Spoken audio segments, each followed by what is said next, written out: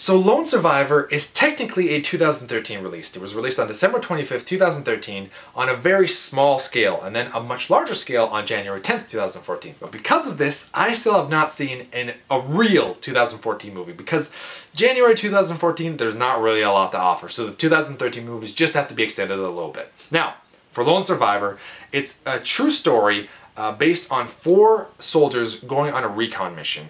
And during this recon mission, they're looking for information on the Taliban.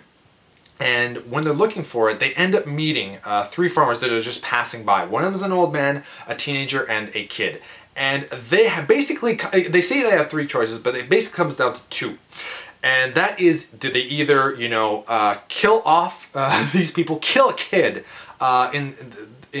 so that they can save themselves, or do they let them go? And most chances are, once they let them go, they will go tell the Taliban that they're there and they'll get hunted. And that's what leads to the rest of this movie. That's kind of the point of this movie. That's the turning point. And it turns into a huge, intense gunfight. This is one of the most intense gunfights that I've ever seen. And that's where war movies really excel. When you see like gunfire in most movies, it's not realistic. But this movie, it's so real. And you get so involved in what's going on that you're at the edge of your seat once it starts. It's just before it starts and you're just starting to freak out. I started getting nervous for these characters because it gripped me and it made me feel as if I was actually there with them. And you have to get prepared to kill people or else you're going to get killed, and you have to hide. And as soon as you have your first shot, you're going to give away basically your position or that you're there. And it's just insane because there are only 4 people and there are tons of Taliban everywhere. It is so intense. The first thirds of this movie, so the first third is kind of the preparation. There's no action going on at all. And that's not a negative, because I actually really like seeing people prepare for something. It's like watching when you're Rocky movie and he's training. It's motivational, so I enjoyed that part. But then the last 2/3 is just action-packed all throughout. It does slow down at one part, and that's the only negative that I would say, is that one part it does slow down a little bit, but then it gets very interesting as to why it slows down. And then I really enjoyed that part, and that's near the end of the movie, and that's one of the parts why I enjoyed this movie so much. It's just, I loved the realism. I loved how involved I got into this, and the action and how real it was for when they would get hit was something I've never seen before. When they go down a slope, I've never seen this, where when they go down a slope, it felt like I was watching a real Jackass movie, because I don't know what was stunt work and what wasn't. And it's so brutal. Like when they're going down a slope, they're just like sliding down and they're just like tumbling everywhere. And you're like, my God, they're getting back up. They'll get shot numerous times and they'll just get pissed off. And one guy gets his fingers just blown off and he keeps fighting. He's like, God damn it. And he just starts taking his gun and he starts shooting a bunch of people that, shot him. And that is real, because these are Navy SEALs. These are guys you do not mess around with. They are trained to do this. If they get screwed over, and they show that at the beginning of the movie, which I like, because it shows that this would really happen. But also shows the realism of being a human.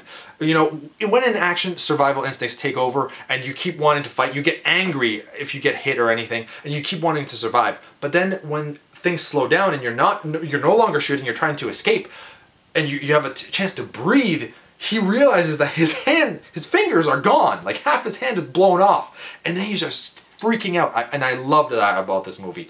The acting is great. Mark Wahlberg, I love that also throughout this movie. It's very, dark tone, but also a few moments where there was a little bit of humor, and it seems like something that they would say. There's one line that I'll get to. I'll have a few spoilers at the end of this just because I want to talk about them, but there's a line that he says to Ben Foster's character, and it's hilarious. It's true that they would say this because they're getting shot at, but he would say this as a kind of like, just to lighten the mood, just to like, we're in this gunfight, but like, you would say this. And I love that about it. And Ben Foster, he did a great job. Emil, I can't remember what his name is, but the main character from Speed Racer or Into the Wild, Girl Next Door, that guy, he did a really good job. Taylor Kitsch, though, who was, Peter Berg had him as the main character in Battlefield, and then he saw that didn't work, so he put him as a side character, and it works a little bit better, but I still felt that it was a little bit too much, and they were kind of still trying to show that he's a very important character, almost to the extent of a main character, like the main character. When it's not, it's Mark Wahlberg, and so that I didn't really like. But other than that, I really enjoyed the rest of this movie. The ending's great, and if you're a wartime, like a war fan, I think you'll enjoy this movie, and I will give it an 8 out of 10. So definitely if you like war movies, you'll enjoy this. If you don't like them and you don't like how intense movies and how violent and maybe brutal they can get, probably not your kind of movie. So now that I've said all of this and I said the rating, I'm going to go into spoilers. So if you don't want to hear spoilers, turn off the video right now. Now, there's two things that I would like to say. Number one is what would have happened had, what they go through is they decide to let the people go, let the farmers go because it's a kid and a teenager, and let them survive. And obviously they go and tell the Taliban, and the Taliban ends up hunting them. And 3 of them die. Mark Wahlberg's the only survivor.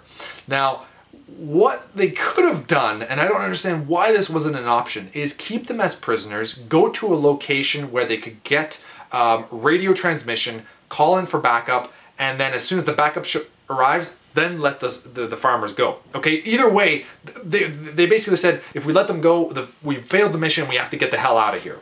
Because they're going to be warned, and the mission's failed. So either way, they were going to have to get picked up. Why didn't they just bring them along with them, call in for support, get picked up? As soon as they get picked up, let the prisoners go. And they would have, then the prisoners would have survived. They wouldn't have had to kill anybody. And those 4 Marines would have all survived. And there's also like another Marine that like a bunch of Navy SEALs that come down with a helicopter and they get blown up. And it's like all these people lost their lives because they didn't take them as prisoners. That wasn't an option, and I don't know why they didn't think of that.